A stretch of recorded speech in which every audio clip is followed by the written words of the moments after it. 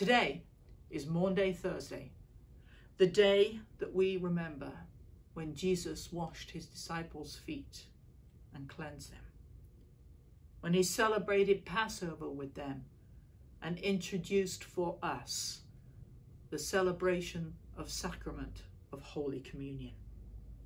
And then they all went to the Mount of Olives to pray, as was their usual custom.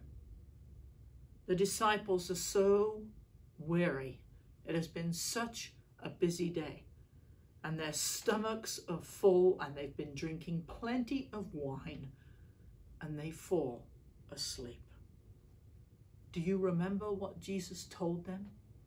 Won't you come with me so that you can watch and pray against temptation?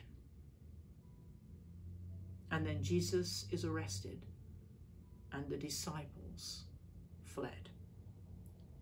It is in our weakest moments and when we are exhausted that temptation grips us, just like it did the disciples in that moment in the garden. So today, be on your guard, be watchful, and pray against all temptation, so that you with me can stay awake with Jesus through the suffering that's coming, so that we can successfully reach that resurrection day and join with him in a celebration.